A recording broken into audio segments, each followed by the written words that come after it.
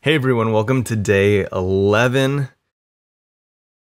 I'm super excited. I may be a little bit lower energy today because I went on a bike ride with my brother yesterday. First one I've done in like a year, and he's always been like kind of the fitter, handsomer, more active brother. And so he just totally laid me out yesterday. So I'm feeling a little low energy today, but we're gonna make it through. So today is day 11, not 1 tilde, daylight or whatever that backtick. Today's day 11, and what I want to do today, I've been teasing it long enough that we're going to build an actual PokemonDetail component. Now, it's not going to be super exciting. What I want to show you is how to set up a resource that actually takes an ID. That's our goal today, is set up a resource for an ID-based endpoint. So we're going to do that. Right now, what we're looking at is that we have our list rendered. So first, a bit of follow-up. Yes, follow-up from yesterday. I had said a couple things that that were inaccurate, and they were they slipped my mind. I just totally forgot. And when I was watching the video back, I was like, that's not right, dum-dum. So first of all, so from yesterday, I had said that the only way to consume context in a class component was with the render props API. That is not correct, actually. You can also consume context in a class with this static context type. That works, and it's probably a better way, but it's limited to one. You can only set one context type for a class component. At least that's my understanding of it. So the render props API really is the only way to consume multiple contexts in a single component. So just a clarification from yesterday, which I got that point wrong. The other thing is that, let's see. There was something that I had said, and this might not be the best article for it, but I had said yesterday when I was building out this component. Yesterday, this component had it was returning the unordered list, and then it was doing this map inside of it. And I had mentioned a couple times, like, now these things are kind of like coupled. Now that is going to be the case for kind of what we're working on today, at least as far as I understand. But for lists, when you are using this strategy to do the render prop thing, you really can get away with not having any of the JSX markup or components in here.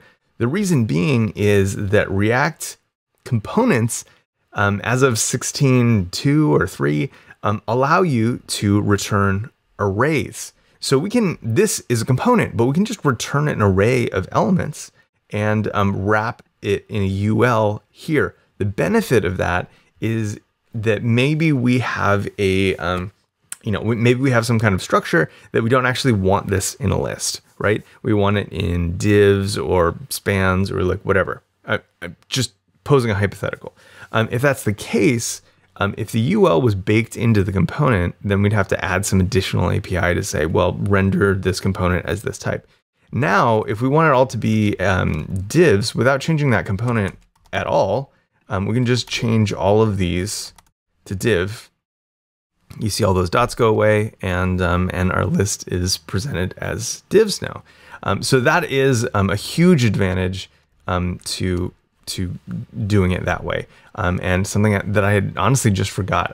But the point being that components can return arrays, which is amazing for this type of list, where it's now completely dynamic. There's really no opinion about what that final markup is going to be, which is awesome. Okay, now back into what we were talking about.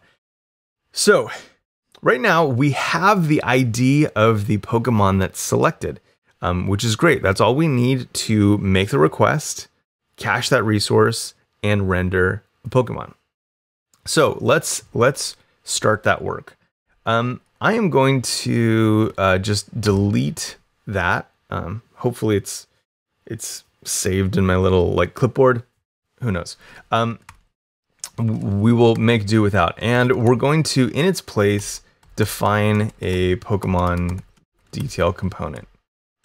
Now I know that in order to have a detail, like I'm gonna need the ID of the Pokemon that I want to show. So before I do anything, I'm just gonna add this little piece of API.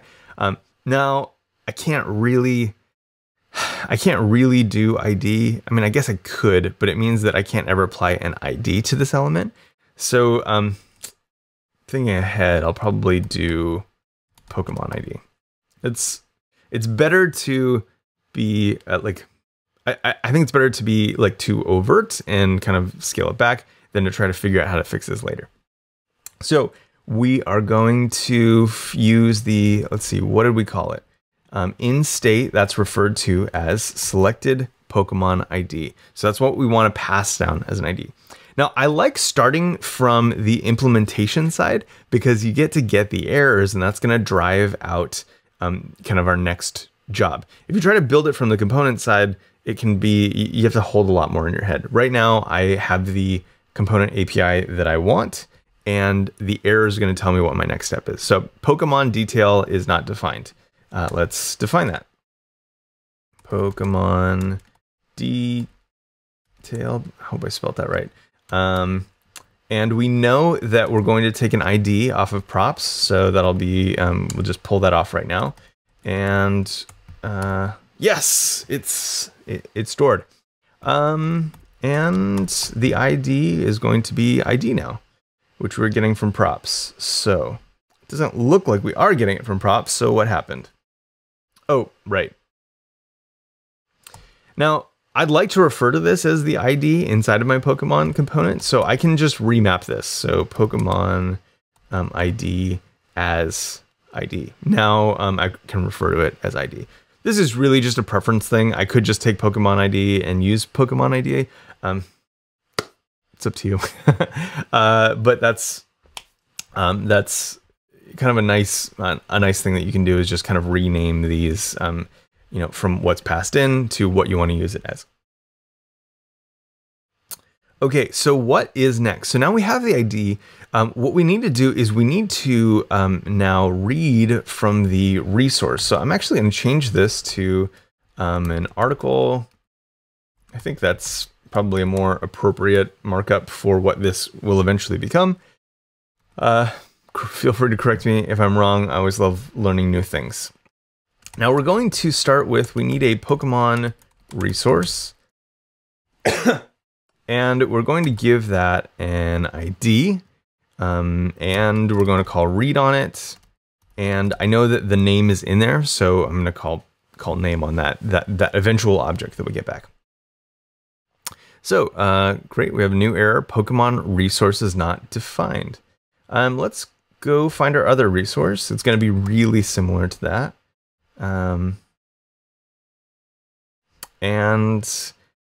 This is going to look like, okay, so we're going to take ID as an argument, and then we're going to interpolate that out at the end of the URL. So this is now dynamic. We have to change something because in the previous one I was just using double quote strings. We need to use these template literal strings. And you can see via the highlighting that what that does is this $ curly braces allows us to say this value is going to be dynamic. It's going to be what we get from this function argument. I think that's it. So we have duplicate declaration of, oh, I need to change this. We're going to take the collection out because this is not a collection. Pokemon resource is not a function. Oh, sorry, I totally did this wrong. The ID needs to go in the read, obviously, because we're reading this ID. Pokemon resource is not a function. So, sorry. That's why it's nice to have these errors, because Pokemon resource literally is not a function. So that's great. So we have that now, and now we are fetching the name, which is great. So if I click on this, we see that now that name updates. That wasn't too painful, hopefully. Now let's go to the, I have this opened up, but if we visit that URL, we can see that we have a huge amount of data that we can now use in our Pokemon component. So that's awesome.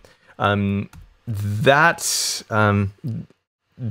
great, but it's kind of hard to parse. So I wanted to show you Firefox and Chrome both have these inspectors that you can use to kind of get a better handle on huge JSON responses. One, I just Googled this, and this one seems pretty nice. You can see that there are obviously a bunch of them, so find the one that works for you. But this one's called RESTlet Client, and you can just add this to Chrome. So now I have this little bar, so if I tap that, actually let me close this. If I tap that, it'll open up a new client, a REST API Explorer, which is great. Now I can take the URL that I'm interested in. Looks like I already had it cached there, my bad. And hit send, and what it will do is it gives me kind of all of the details about that request. Now, the nice thing is that I can collapse all of these, which is great because as you saw in that other response, it was just pages and pages of these like deeply nested objects. And here I can see, oh, okay, I have height at the root element. I have the experience of the root element, ID, like all of these kind of things. But then if I want to explore and see what movies this character was in, I can go in and do that. So what my encouragement to you is today is use this REST Explorer, take this new component that we have created, the PokemonDetail. All of the data at this endpoint is available to you. So, use this resource and just kind of have fun with it. Now, it's going to be really cumbersome for you if you have to type this a bunch of times. So you don't have to. We can pull this out and say let Pokemon equal Pokemon resource.read. We'll just read it at the top of that component. And then we can refer to it everywhere as just Pokemon. Cool. So this will be insanely valuable to you as you start adding features. You don't want to have to read from the resource every time. Just do it once and hold all of those, hold that value in more easily accessible variable. So that's it. Thank you for watching. Good luck. Make the best little Pokemon view that you can imagine, and send it to me. I'd love to see what you come up with. So good luck. I'll see you tomorrow.